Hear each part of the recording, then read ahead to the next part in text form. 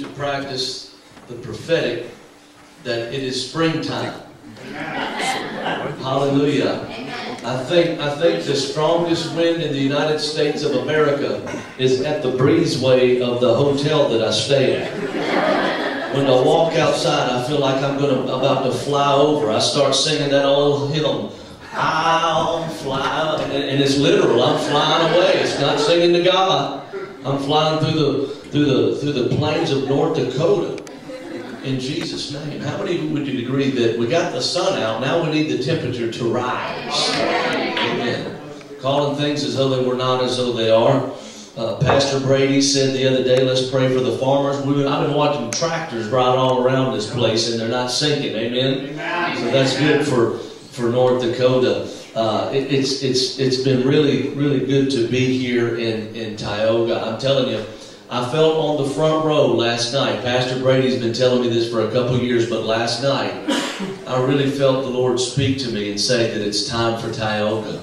I felt like the Lord spoke to me, it's time for the oil patch in Jesus' name. It really is. You know, let me share this before I preach. Elijah was by the brook, and God spoke to him to go there. And he was fed by the ravens, and he was watered by a brook in a famine land. And where everybody else was having trouble getting water and getting nourishment, Elijah, by the hand of God, was taken care of and provided for. And then God spoke to him to leave. The brook began to dry up. Now, many good Christians, and especially Pentecostals, we live at the campground of what God said. And oftentimes we live in what God used to do instead of what God is saying to do. We'll get stuck. A good Pentecostal today would have stepped over the brook and began to command it to produce water again. They would have began to pray for the ravens to continue to come. They would have quoted God's word and how He said for us to be in that specific spot. But there's a big difference in doing what God said and listening to what He's saying. Amen. The Bible says a lot of things. And I believe for this season in this area of North Dakota, I believe God is saying prophetically and profoundly, and He's speaking this over this region. The harvest is white, but the laborers are few. And it's time that we begin to harvest. It's time. Somebody needs to say amen to that, or I'll add 15 minutes to the message. I'm telling you right now, that was a place to say amen. That God is saying to your community that the harvest is white. Amen. That was fake. I'm adding 15 minutes to the message. Yeah, that wasn't really the 30 minutes. That discernment. I'm gonna share. I just feel led tonight just to share my story. I've prayed about it. I've gone all around the bush on it, and I'm just going to do that. You know, guys, how many of you know that you don't have to have your suit just right and your tie just right and read from the King James Version of the Bible for God to hear your prayer? How many of you know you can be with the wrong people going the wrong way and God's still hearing everything that you say to Him? I wasn't always saved. I was a drug addict bound by hell, death, and the grave, and just one night I was doing a drug called LSD. Now LSD is not approved by the FDA, the Food and Drug Administration. And if you've ever done LSD, don't raise your hand. But I took a little bit too much of it this particular night, and I was having a bad hallucination. And one of the chemicals they put in strychnine is not good for human consumption either. It's called strychnine. And strychnine is rat poison, and it kills rats quicker than it kills humans. So let me say it like that. And if you've ever found a rat after they've taken strychnine, you find them dead, curled up in a fetal position.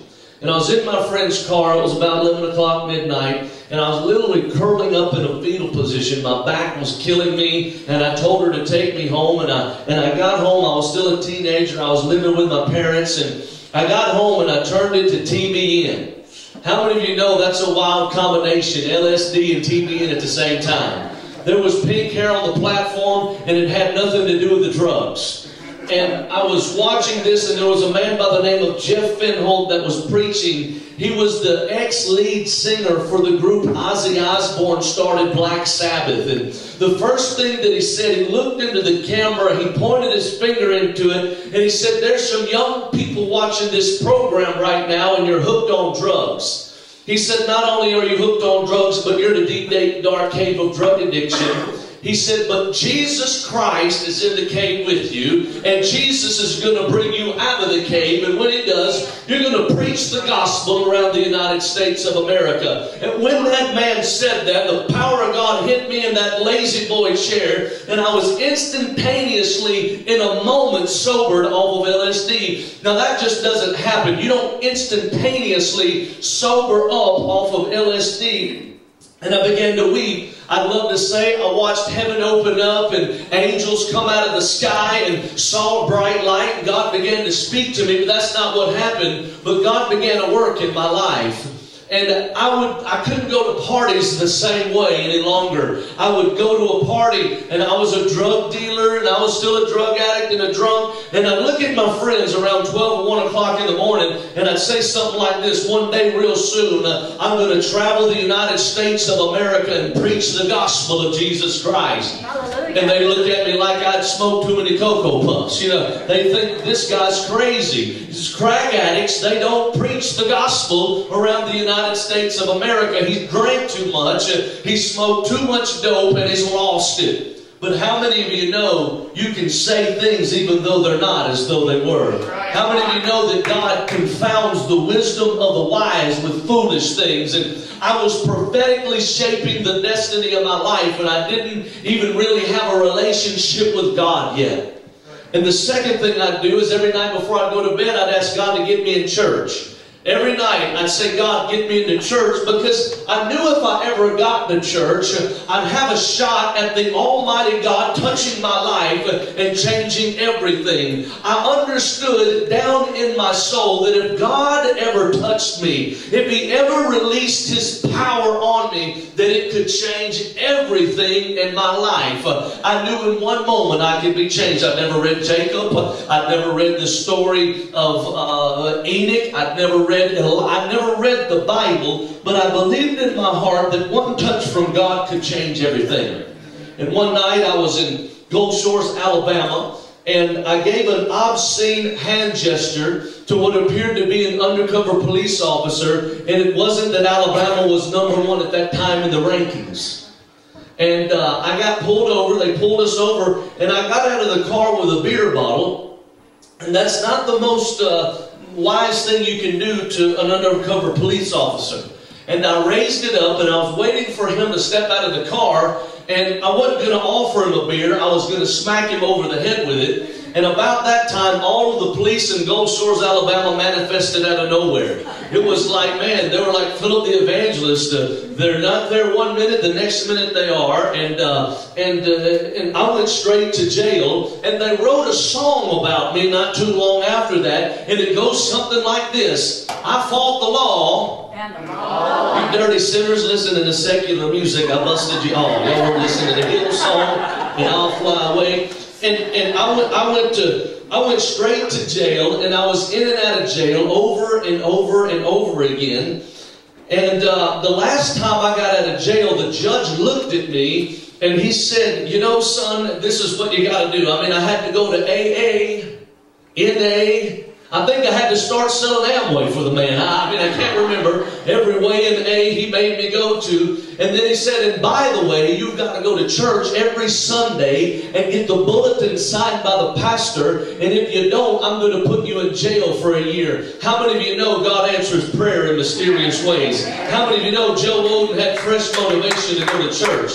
I want to tell you something. That's the grace of God. The grace of God isn't some euphoric mystical force to allow you to live in sin in any way you want to live. The grace of God is when you weren't looking for God, He was looking for you. Are you with me tonight? And so I began to go to church. My church had church on Sunday night. That's a breakthrough thought today. I mean, this was a technology of the 50s. Sunday night services, and I would go to church, and my church was pretty country, Pastor Jeremy. You could smell the hogs when you walked into church. because they were feeding about that time. And if it was a really good service, you just smell it the whole way through. And it was just country. And that's a wild conversation you got to have with a pastor. Hello, my name is Joe Oden, and I'd like to have a few minutes with you after the service. You know, famous last words to the pastor. They don't know what you're going to say. Is this guy cuckoo? What's he want to talk about? I've never met him before. And so we go to the back, and I said, yeah, my name is Joe Oden, and I'm a drug addict. I've been a drug dealer in the community, and I'm so bad that the judge said jail doesn't work on people like me, and he said the only thing that's going to fix me is God. And he sent me to church, and you're the lucky candidate I've chosen yours to come to. And I got this bulletin right here that you made, and I need you to fill this out for me and sign it and say that I was in church. And I need you to do that for me every week. I'm going to be really faithful. I'll come to church more than some of the deacons, Pastor, because I'm court-ordered by the law to go, and I'll go to jail. And if you don't sign my bulletin, I'm going to blow your car up when you're preaching. I didn't say the last part. And he signed my bulletin every week, and I'd go to church, I'd go to court with a stack of bulletins about that thick. You know, the 7th, the 14th, the 21st, the 28th, and the judge would look through them. And one night I walked into church, and there was something different in the atmosphere. It wasn't the same as it was the week before. I didn't know how to describe it. I didn't know how to identify it. I didn't know Christianese. I didn't know how to say the Spirit of God is manifesting Himself in power and in great might and extreme force. I didn't know how to talk like that. I just knew something was different in the atmosphere. And I hadn't taken any LSD that particular day, and I was having open-eyed visions of the things of God. Now, I wasn't a wild, charismatic. I was a drug dealer, and I was a drug addict, and I was bound by those things on the inside. And that particular night, as the preacher was preaching, I was looking up to heaven and seeing God. Amen.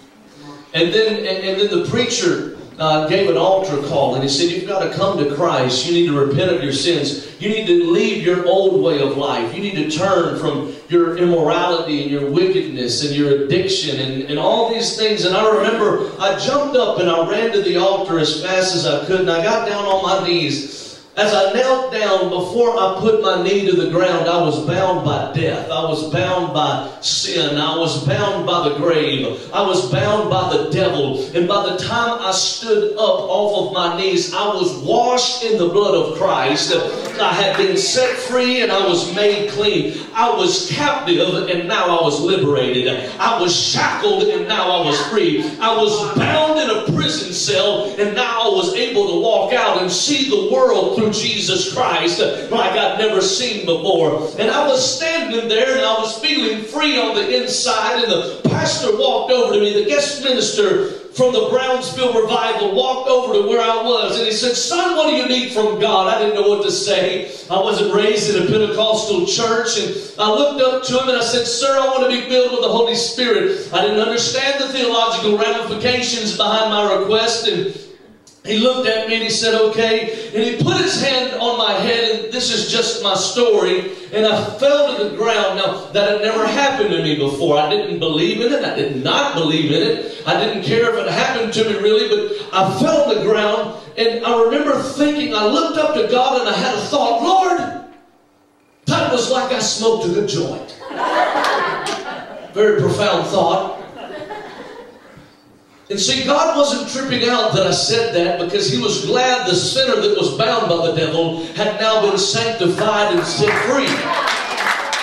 You see, we want people to walk like us and talk like us and sing like us, and we want them to do it all, and they've never been to church. They're in the oil field right now. They don't know God. They don't know what we believe. They don't know the freedom that we have. And we want them to walk like us and talk like us and think like us, and they're not even... Before you can clean a fish, you got to catch a fish. That's right. That's the kind of people that Jesus wants to put in this church. He wants to put people that are bound by the devil. He wants people to come in with alcohol on their breath. He wants people to come in with marijuana in their pocket. He wants people to come in bound by crystal meth, amphetamine addiction, and pornography and sexual immorality. That's the kind of people people that Jesus came to save. The Bible doesn't say He came for the ones that had a physician. It says He came for those that didn't have a physician. He came to seek you and to save that which is lost. And maybe you're sitting there and you say, well, I was never in that lifestyle. Thank God you never were, because God spared you. And if His grace didn't spare you, you'd be there. Are you with me tonight? Well, that's who God's after. Sometimes we want our church pretty and nice and everything to be good, and we don't want any disruptions. But God likes disruptions, because people that aren't saved, they're not all cleaned up. They don't have it all together. And that's what we're called to do. We're called to take broken lives and put them back together again. We're called to take the Humpty Dumptys and put them back together. So I got up off of the step. We had these old altars that ran across the front of the church, and I didn't know it. Looked like somebody got on a horse in Montana. I sat on it just like this. People were getting hit by the power everywhere. I looked up to God and I said something like this: Lord, this isn't like the regular stuff. This is like the stuff from Colombia. I was getting high. Some of you are looking at me kind of dignified right now. I got it. You were from Arkansas. With President Clinton, and you didn't inhale. I inhaled, I knew what it felt like. You see, God wasn't upset that I was saying it felt like a Colombian joint. He was happy that I was once a sinner and now I'm saved. Actually, there was a great celebration going on in heaven, and God didn't stop it because of what I said. They were continuing to dance through the whole experience, because the boy that was bound by death, the boy that was bound by hell and addiction, was now liberated and filled with the baptism of the fire of the Holy Spirit. And Jesus was quite delighted. I remember I looked up to God and I said this. I'll never forget it, Pastor Brady. I looked up to God, saved about 15 minutes. I said, Jesus, if my friends could feel this power that's running through my body right now, they'd get born again. I said, Jesus, my life for the gospel. I remember I walked through the doors that night, bound by hell, death, and the grave. I walked out saved, set free, on fire for God, called to be an evangelist. I went to work on Friday going to hell. I went to work on Monday telling everybody they were going to hell. Let me tell you something, that wasn't the most effective form of evangelism. Some people liked me before that week. After that week, I began to go down on the popular scale. You see, I go to the Brownsville Revival. Anybody ever get a DVD touched by or have a chance to go to the Brownsville Revival? Just wave at me, a few of you in the house. And I was mentored. I had the chance to go on and be mentored by the late Steve Hill. I was on staff with him, and he was my spiritual father. I was an honorary pallbearer in his funeral. And that was as I would go and hear him preach. This man could Google it, YouTube the man. That guy could tell you 7,404 different ways in one night of ways you could go to hell for. So my first vocabulary word as a Christian was hell. My second one was Dr. Michael Brown. He would run around the revival, 4,000 or 5,000 people a night, and he'd lay hands on your head like this. And he'd put it on you real good, and he'd yell fire real loud. So that's the way I thought you had to pray for people. The first thing you do is say you're going to go to hell and fry like bacon in hot grease, lay hands on them, and yell fire as loud as you can. That's how I thought you had to flow. So I'd go to the mall by myself. I couldn't find anybody to go with me, Pastor Chairman. I'd been saved 2 weeks, and I was evangelizing more than most of the deacons in my church. I got quiet in the Episcopalian house. And so I began to go to the mall, and I'd have the tracts, and I had the love of God stare, and I'd look at people like this. God loves you.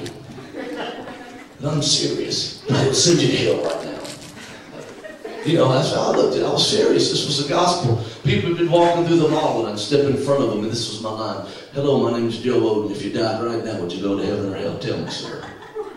This guy, he looked at me. He said, sir, he said, I am a Baptist. And I thought, I don't like Baptists. You know, God's changed my heart. I love Baptists. I was just foolish. I thought, it doesn't matter if you're Baptist, Episcopalian, or Methodist, or Lutheran, Assembly of God, Catholic, there's only going to be one line in heaven, and that's people that are washed in the blood. That's right. That's right. So then I began to look for something to bust him on. One of those 7,404 different ways I could tell him he's going to hell for. And so I can't remember if it was a pack of cigarettes or a pouch of Red Man. It was Alabama, it was probably both. And I looked at him, I saw a pack of cigarettes, and I took my bony finger like that, and I stuck it in his face. Don't you like it when people that you've never met in your life step in front of your face, and then they point their finger right at you, and they have the love of God stare, and they say, you're going to go to hell for those cigarettes. He looked at me like I was Looney Tunes. I was Looney Tunes. And then I said, can I pray for you? He thought I was going to go pray with Grandma. At the church, at the altar. He didn't know I'm about to slap him on the head and yell fire as loud as I could. I tripped that dude out. Jesus was looking over the balcony of heaven going, check the dude out, man, this is crazy. Gabriel Michael said, this is crazy. We need to stop this guy's ministry. He shouts hell and yells fire. Jesus, they think he's sending them, they're shouting hell at him, and then he thinks he's calling the fire of hell on him. They don't know what's going on, Jesus. Jesus said, no, let's watch him a little longer. This is funny. And I didn't read the Bible.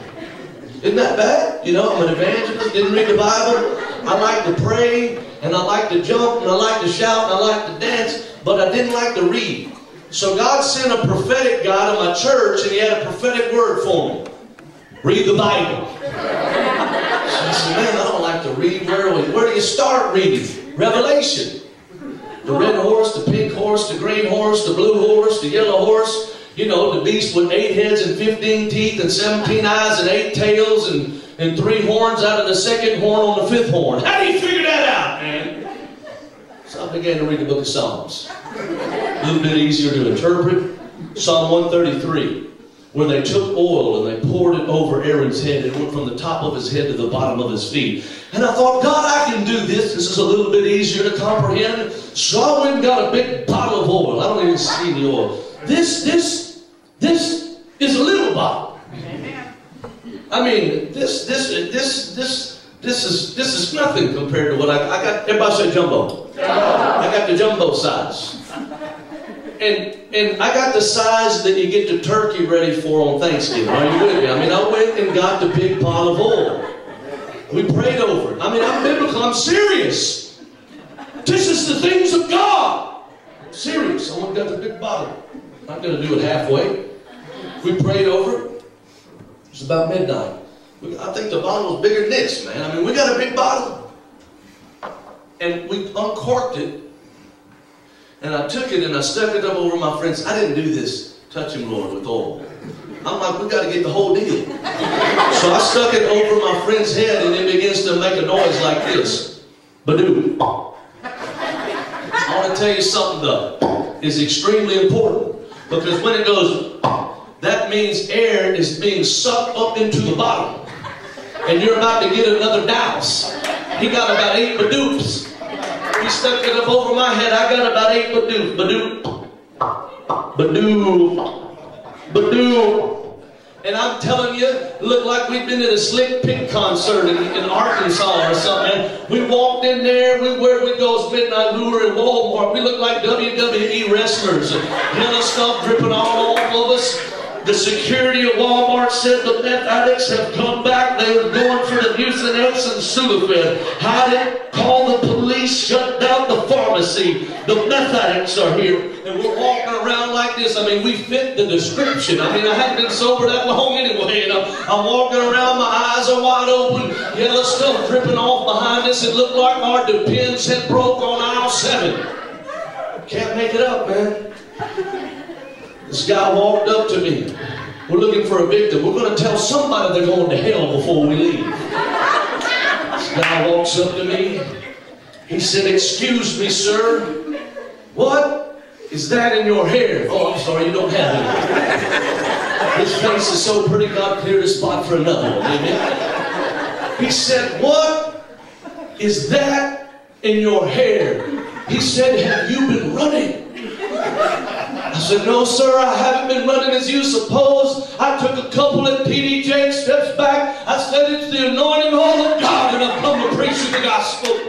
I think we slapped the oil on him. He ran out of Walmart screaming, man. He never went back. He's the CEO of Target. Jesus was looking over the balcony of heaven going, check the dude out. Gabriel and Michael said, it's time to stop him, Jesus.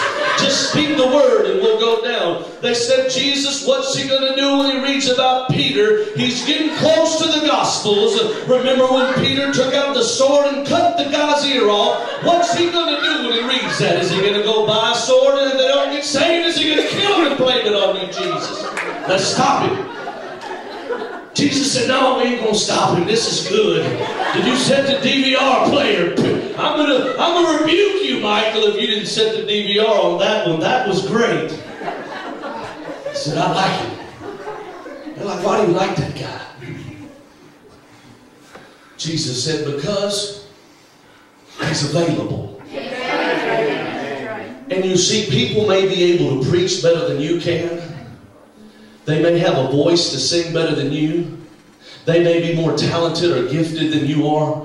But you determine how available you are. You see, God wants you to speak on behalf of Him to mankind.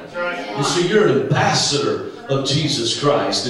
You're not just a nice person that works on an oil rig or a farm, or you're not just a nice waitress or someone that works stocking things or driving a truck. You're an ambassador of Jesus Christ. And God wants to move. He wants to flow through you. So I went to Bible school. Everybody say amen to that. I got my theology right. Right? Isn't that good? And then I went to Thailand. 2.5 years saved and missionary in Thailand. That was a trip. And I traveled all over the nation, messed with some Buddhists and monks, had a great time doing that. And then I went to England for a while. You know, the redneck from Alabama in Oxford University. It was a glorious flow. I mean, can't you see the harmony there? And then I came back to the United States of America. Ladies and gentlemen, how many of you know that America is not the great gospel enterprise any longer? We need a move of Jesus Christ in America. I would be at a missions conference in a foreign nation and I'd look up and see the flag of America and I'd begin to cry. I say America's too young to die. The founders that founded this great nation, they said one nation under God, for liberty and justice for all. We were birthed in a nation, not like Israel, but in a similar fashion. Our presidents and our Senate got on their face before God and cried out, how do we start it, God? What do we do? They didn't sit down with smart brains and master's degrees and figured and planned things out. They got on their knees and they said, Jesus, how do you want us to write this? What do you want us to do? And I believe that America can come back. If God can change Israel in a day, He can change America in a day. If we serve a God that stopped the sun, He could stop the immorality in America. If we serve a God that raised up 300 to win a war against tens of thousands, we serve a God who's not done with this nation in Jesus' name. I just gotta believe God's not done with America. Anybody ever been to McAllister's? I got one of those in North Dakota. I got two of the people from Arkansas raised their hand. McAllister's is a great sandwich shop. It's glorious. And I was in McAllister's waiting on my chicken club sandwich right after I got back from America. And these two young girls, they walked in front of me with them shorty shorts on. Looked like they put their clothes in the dryer too long, you know. Everything's exposed, everything's showing. And I'm thinking, Jesus, I'm going to stand up and tell them all they're going to hell. You know, the Bible does say that women should dress in a holy and modest way. Amen? Not at the beach in a bikini, running around in their underwear in front of a bunch of lust-filled men. Somebody say amen. You know, I got a beautiful wife, but if she'd have been running around in shorty shorts, I'd have looked the other way because I wanted a modest woman. I didn't want everybody to look and see what was on my wife. I wanted to be the one to see it. Is that okay to say? Modesty. Young ladies, you don't dress modest. Tim's going to look at you that way. Bob's going to look at you that way. Steve's going to look at you that way. Then you're going to start dating Larry because he was looking at you that way. And Larry's going to look at Molly that way, and Sally that way, and Judy that way. And about 6 months later, he's not going to look at you anymore because he's bound by lust. And he's going to say, are you following me? And there's a new invention now. I've got to show you this. Many of you have never heard of this in your life. Especially the younger generation. This right here is called a belt. See that? B-E-L-T. Let me pronounce it for you. Belt. This is designed, young men, to keep your pants up above your underwear line. Crack kills. Nobody wants to see your Fruit of the Loom underwear on aisle 7. In the house of God, all of us. Amen. That gets a good amen every time. It doesn't matter where I'm at. That gets agreement. So I said, okay, Lord, I'm not going to tell them all they're going to hell. He said, here's what you can do. He said, you can stand up and ask if there's anybody sick, addicted, or depressed. You tell them you serve Jesus Christ and I'll set them free. So I said, okay, I'll do that, Jesus. So I'm going to know Charlie's restaurant. We need to pray one of those come here too. And you know what that is, don't you, my brother? In the Arkansas brothers right there. So, and sitting on Charlie's and it's packed out like a Cracker Jack box. People everywhere. I mean, the whole place is slammed. And the Lord said, I want you to stand up and preach. I'm like, Jesus, there's a lot of people here. Stand up and preach. Yeah, Mr. Evangelist, full of boldness and fire. So I'm like, I'm not nervous. See, you just stood up and started preaching. I'm scared to death, man. The Lord won, so I jumped up. How do you start preaching in the middle of a restaurant? Want me to show you? Loud. Hey, my name's Joe Oden. I've got an announcement to make. Don't try that. Everybody looks. They put down their pinto beans, they stop eating tacos, and they're looking at you. And I say, if there's anybody here sick, addicted, or depressed, I serve Jesus Christ, and He'll set you free right now if you let me pray for you. And I sit down, and I did that. And you know what happened? Nothing. I sat down, nobody moved. I'm thinking, everybody thinks I'm an idiot. Jesus, where are you? And Jesus said, right here, I'm going to give you part number 2. Come on, how many of you would be fired up for part number 2? Part number 1 was a complete failure. He said, Joe, your waitress is in sexual sin with her boyfriend. When she comes back to your table, rebuke her. No, I wasn't laughing. You see, you think that's funny. Let me tell you something. That wasn't funny. You think that was funny?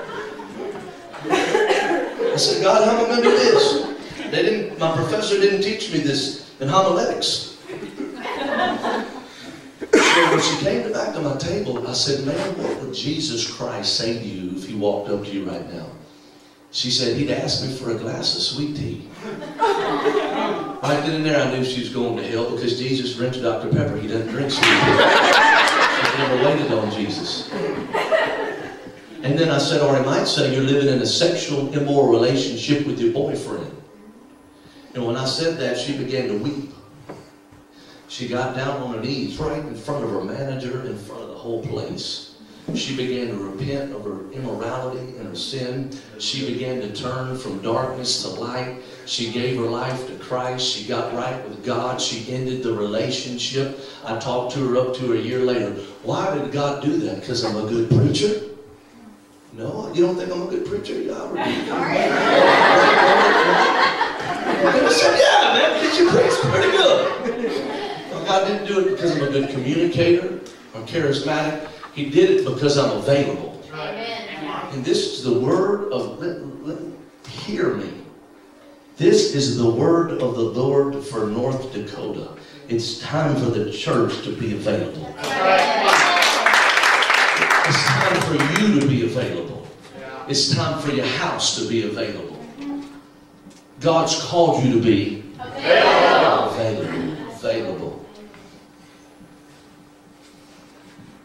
We got a Barnes & Noble. Y'all know what a Barnes & Noble is? Yeah. Oh, praise God. All right, we're in the flow. I got it back in the river. Amen. I got a Barnes & Noble. And I like to go to the Barnes & Noble and hang out when I've got it. I travel a lot, so I don't have a lot of extra time.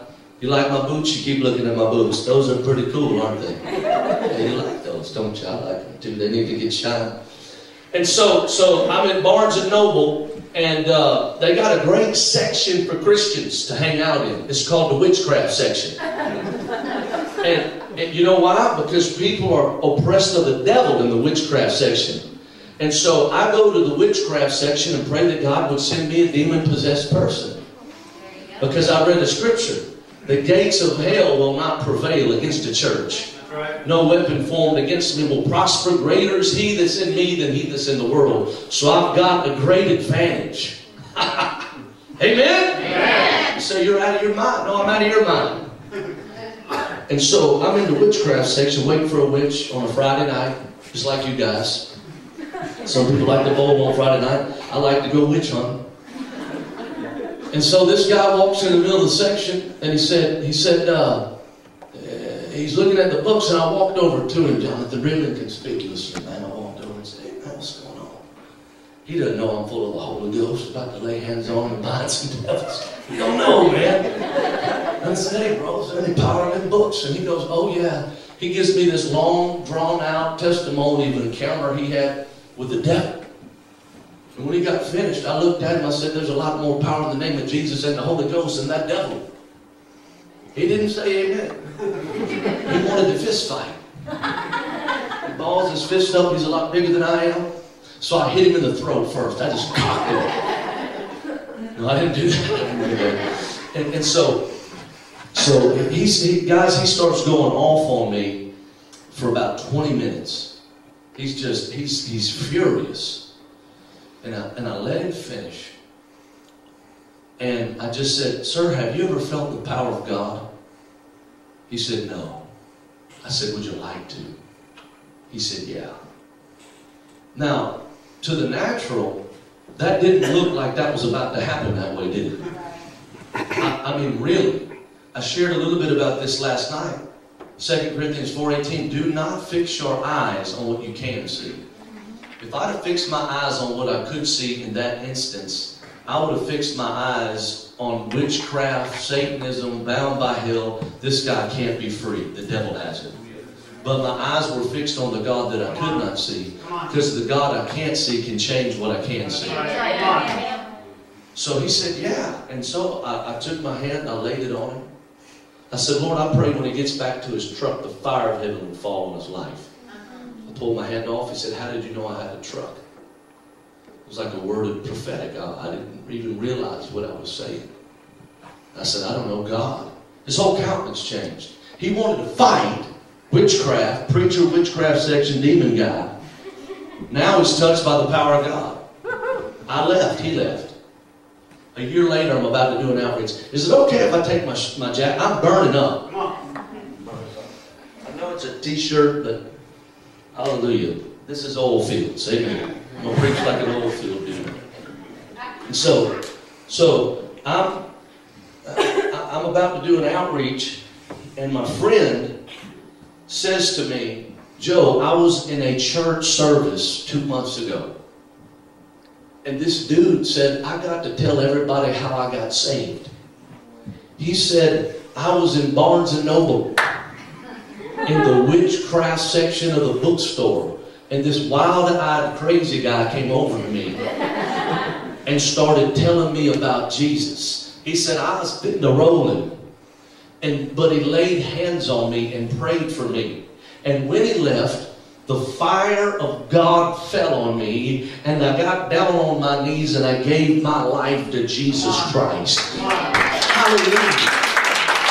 The Bible says in Romans 1:16, for I am not ashamed of the gospel, For it is the power of God unto salvation. I want to set you free right now. Your charisma, it's not the power of God unto salvation. Your ability to speak, it's not the power of God unto salvation. Your communication ability, how long you've been saved, what Bible school you've gone to, that's not the power of God unto salvation. God can use a 5-year-old that memorizes a couple of scriptures and is not ashamed to speak them out in boldness. He can use it because the Word of God is unchangeable. It's incorruptible. The Word of God is a double-edged sword. It's an incorruptible seed. And when you begin to minister it, and when you begin to preach it, it puts a punishing blow on the devil himself, because we serve a God that cannot lie.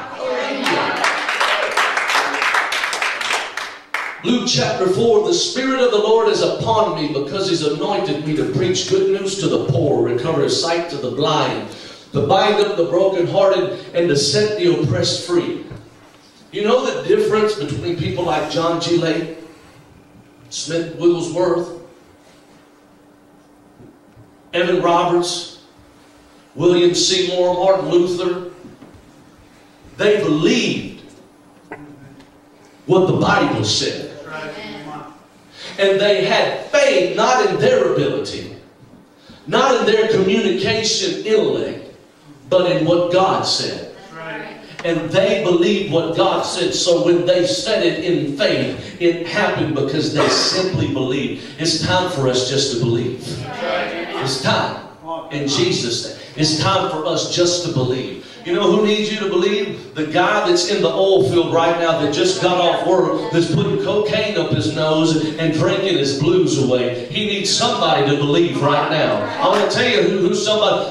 I've heard around America, in North Dakota, sex slavery is on the rise. Has anybody ever heard that? Am I off kilter right now? There's a lot of hands that are going up right now. I'm telling you, that girl that got kidnapped or that got put in a situation that she never wanted to get put into, that got put into a spot that she never desired. She needs somebody to be filled with the Spirit of God and speak life into a dead place. Right now, in this city, in this state, in this region, it's time for the church to stand up and to speak up and not to back up until the devil shuts up. It's time for Tioga. It's time for North Dakota in Jesus' name. It's time. You don't have to be an evangelist. You just got to be a Christian. There was a day that I wasn't an evangelist and I was a believer and shared the gospel. There may be a day where I'm not traveling and I'm older and I'm 97 years old, but there's never going to be a day where I don't share Jesus Christ. You don't have to be an evangelist or a pastor, an apostle or a prophet. All you got to do is be a believer. It's time. You've got to be available in Jesus' name. It's time for Tioga. That's not a nice little whipped up saying. It's time for Tioga in Jesus' name. The harvest field is ripe. What's in your basket? Who have you tried to harvest?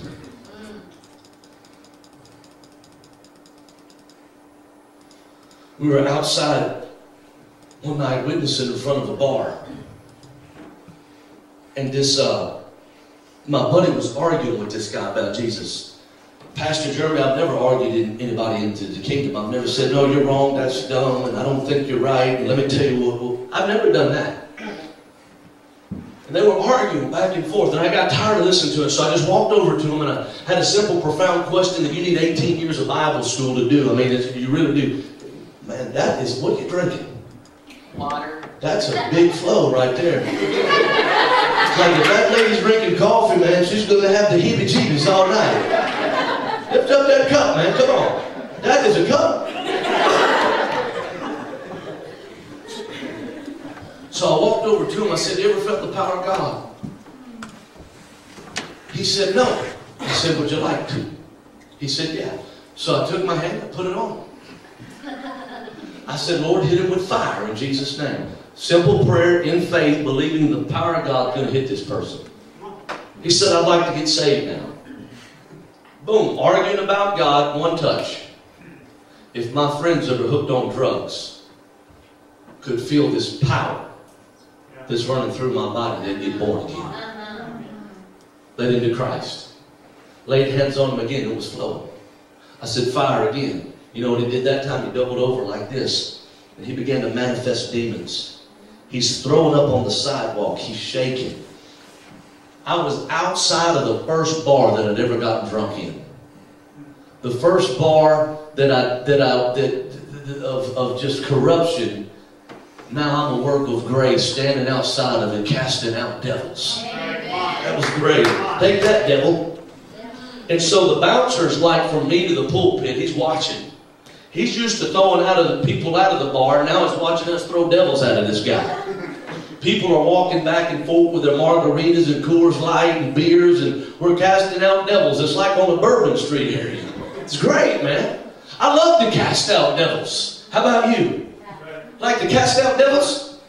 I love casting out devils because the devil binds the temple of God, which was designed to be an expression of love to God. The devil has invaded it, and we've got to kick him out in Jesus' name. I mean, isn't it good to cast out devils before they get to the church? Jesus went out, he went about casting out devils. He wasn't just a nice Christian that didn't use profanity. Right? He moved in past, so we're casting out devils. This guy gets free. I laid hands on him again. And I said, fire a third time. And he went over, he doubled over with Shende. You say, what's that? Acts chapter 2, verses 1 through 4. When the Holy Spirit comes upon you, he began to speak in other tongues. It's all throughout the book of Acts. And he starts praying in tongues. I said, have you ever done that before? He said, never in my life. So I thought, man, the fire is flowing. Why pray something different? So I laid hands on him again. I said, fire a fourth time. And the dude just, pow, got hit like that. And with I said, have you ever said that before? He said, never in my life. The guy got saved, delivered of devils, and baptized in the Holy Spirit with the evidence of speaking in tongues in less than 5 minutes. Amen? God wants to do more through your life than you've ever known, than you've ever experienced, than you've ever thought of. The Bible says that he wants to do more than you can ask, think, or imagine. God wants to move through you. He's not looking for talent, or he wouldn't have picked me. He's not looking for gifting. He wouldn't have picked me. I used to travel around in a beat-up Ford Ranger pickup truck with a Coca-Cola can with needle holes on in it, smoking crack cocaine out of it. If God can use me, he can use anybody. If God can touch my life, he can touch anybody's life. If I can be a conduit for God, anybody can be a conduit for God. It's just if you'll be available. Does anybody in here tonight want to be available for God to use them? Is anybody here tonight ready to let the river flow? I'm going to share one more story, and this was my warm-up, and then I'm going to preach. This was the segue to the sermon. It was my last night. I was in a Subway restaurant, and there was a Buddhist behind the counter. If I say Buddhist, I said it Alabama style, didn't you? Buddhist. And I had a thought. It's not the will of God for this lady to be a Buddhist. Because the Bible says there's one way to heaven, and that's through Jesus. I didn't write it. And I'm just a messenger. And so I didn't start breaking down the book of Romans. I just said, man, have you ever felt the power of God? She said, no. I said, would you like to? She said, yeah. And I stuck my hand on it right in the middle of the restaurant. Everybody's watching. I said, Lord, I pray that you hit her with the fire of the Holy Ghost right now in Jesus' name. Amen. She gives me my sandwich. I'm leaving. Didn't look like anything happened. And I get about 4 foot from the door. And she started shouting at me. She said, sir, there's something on me. She yelled it again. Sir, there's something on me. She said, I don't know what it is. And God is my witness. From me to about the third or fourth row, I yelled, it's Jesus. And when I said the name above Islam, Buddhism, and the devil, she doubled over under the power of God. And she began to hyperventilate and weep. At the name of Jesus Christ, every knee will bow. Amen. And every tongue will confess. I got to that counter quickly. I said, I'm coming over to the counter. The sandwich making dude said, you're not allowed to do that. I looked at the sandwich making dude and I said, I don't care what I'm allowed to do or not allowed to do. I'm getting to that Buddhist. And he said, you can't. And I said, I will come behind that counter. And he was like, that's against rule number 48B of the Subway Handbook, chapter 7. The Holy Ghost preacher shall not cast out demons out of the Buddhist. But does anybody want a ham and cheese? How many of you know he got out of the way and I jumped the counter and I laid hands on her. She got delivered of Buddhism. Amen. She got born again and took off her idols. Listen, she'd only been in America for 2 months. She had been steeped in Buddhism for 20 years. That doesn't just happen. It's got to be an encounter with the fire of the Holy Ghost. Right.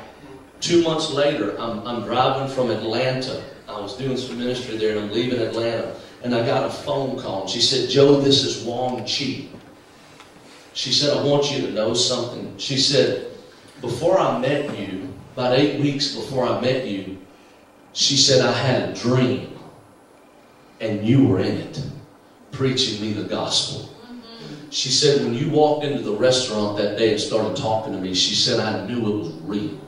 She said, I no longer pray to Buddha, only Jesus. Amen. When I hung up the phone, it's back when we had them antique phones that just flipped and shut. Razors. Does anybody remember a razor? It's an old antique like from 05, 06, 07, way back in the day. And I shut the phone and it went click. You know, you shut it and it kind of does that. When it went click, the Holy Spirit spoke to me. I wasn't praying, I didn't have Hillsongs on, I wasn't lifting my hands and singing in the Spirit. The Lord spoke to me and said, Joe, I'm giving people dreams all over America. Amen. He said, I'm doing my job. He said, tell the people to do theirs. I say that, guys, I say that in humility and in grace and in brokenness. God's done His job. Do you understand the humility of God?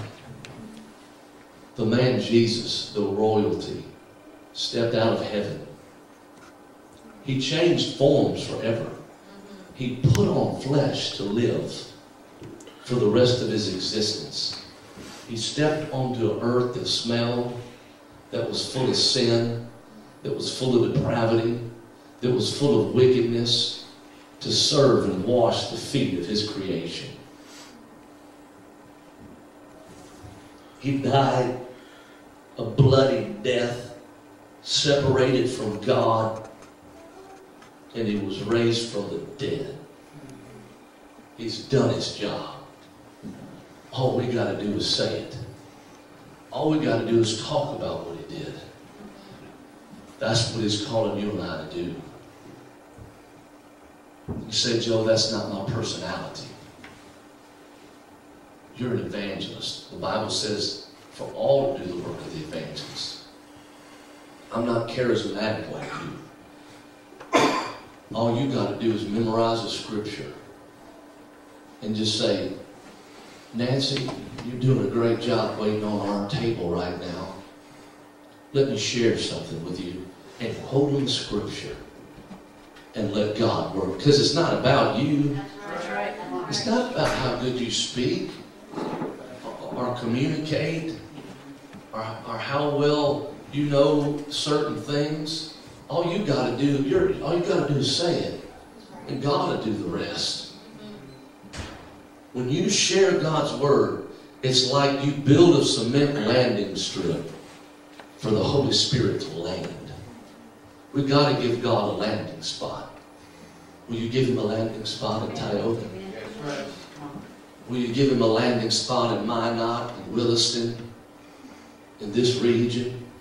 Would you give him a landing spot in the 42 grill? Would you give him a landing spot as you go to the oil patch? Would you give him a landing spot in come and go? Would you give him a landing spot as you go to eat? Would you give him a landing spot? Would you just say the name Jesus? Would you just, when you're at a restaurant, would you just say, hey, you know what, we're about to pray over our meal. Ma'am, sir, do you need prayer for anything today? That's all you got to do. Amen. Bake some brownies and take them to your neighbor and say, you know, it's been a while since I've talked to you. I couldn't walk outside or I'd freeze.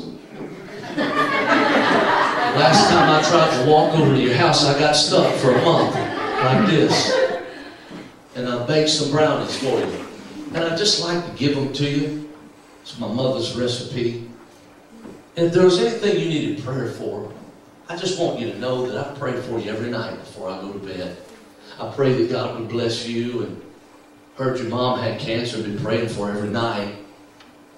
I've been praying a blessing financially over your life, and been praying for your kids, and just want you to know that I lift you up every day of my life. You know what you just did? You opened up a door the size of Alaska for God to begin to move.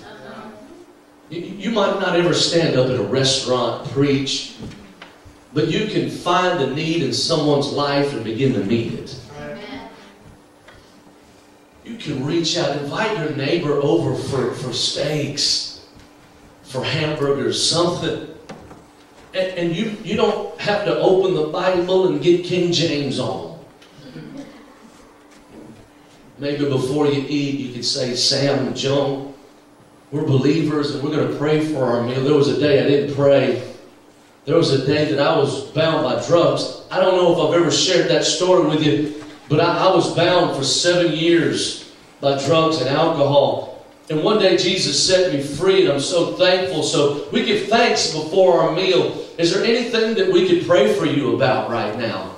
And you just take a minute. Oh, let me tell you something. All Jesus needs is that much. That's right. All he needs is a little spot, and he's good at shining. Open the window. Give him a crack, and he'll shine in. It's time for Tioga. God doesn't care how good you can preach, teach, or sing. He's looking for you to be available. Amen.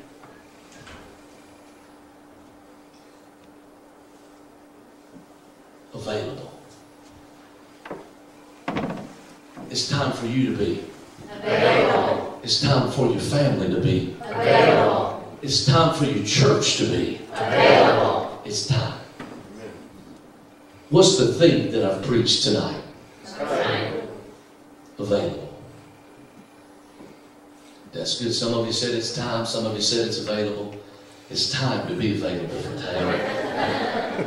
Amen. I'm going to close with this. There will be two things that will hold you back from being available. One of them is fear. I just want to say this briefly. Boldness is not the complete absence of fear. I want to tell you that I don't think a human being will ever be totally absent of fear. It's not allowing it to dictate. I've stepped out in fear, and as I began to speak, boldness comes. Fear melts away, and God steps in. Sometimes we want God to do everything before we do anything. God's saying, you just do something, then I'll do the everything. The second thing is sin. I want to tell you something, church. I want to tell you something tonight. Tonight's my last night with you.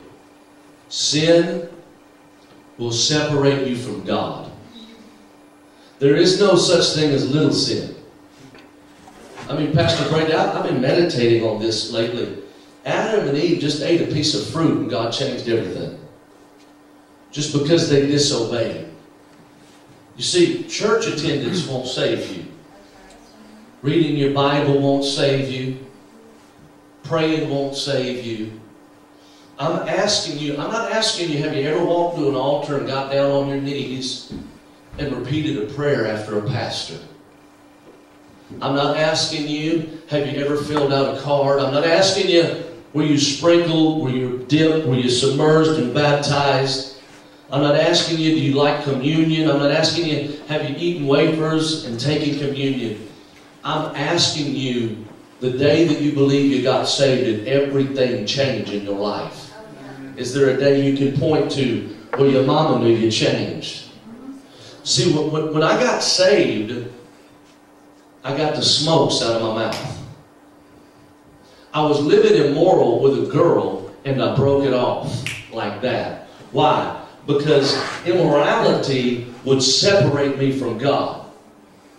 And so I stayed separated from that. I didn't want that because I wanted God. I didn't put alcohol on my lips anymore. Why? Because that would separate me from Jesus Christ. I quit watching dirty movies. I quit watching things that were full of sexual innuendo and homosexuality and profanity and the things of the spirit of this age. I got rid of the secular music. You say, Joe, what are you preaching on? Well, listen to me, guys. A lot of the things in music today, artists like Beyonce, and Lady Gaga, Shake It, Hip It, Hop It, Pop It, Drop It, Miley Cyrus, and this different music, it's oracles of the enemy to propagate and promote his message. You know, young ladies and young men, you wonder why you can't keep the opposite sex hand off you. No wonder it comes to you, because whatever you serenade, you summons. MTV, black entertainment, television, Hispanic hip-hop. You summons that. We've got to be free. You see, God doesn't want us to see how close we can get to the world without touching it and falling in. He wants us to be separated. That's right. He wants us to be set apart.